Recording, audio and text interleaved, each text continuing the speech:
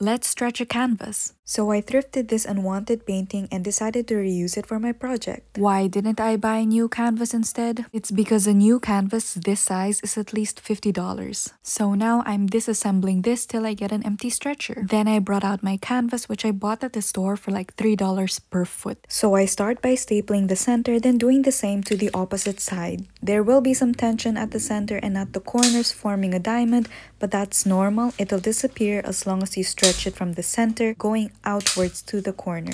Also, please ignore the band-aids on my hand. I am very careless. And you guys, I just want to show you the difference between stretching your own canvas versus store-bought. Can you tell which is which? Next, I'm just gonna coat the raw canvas with gesso, mixing it with a bit of water, making sure to do at least 3 layers. Also, gesso in batches, it saves time. And that's it. Follow if you want to see more traditional art things from me.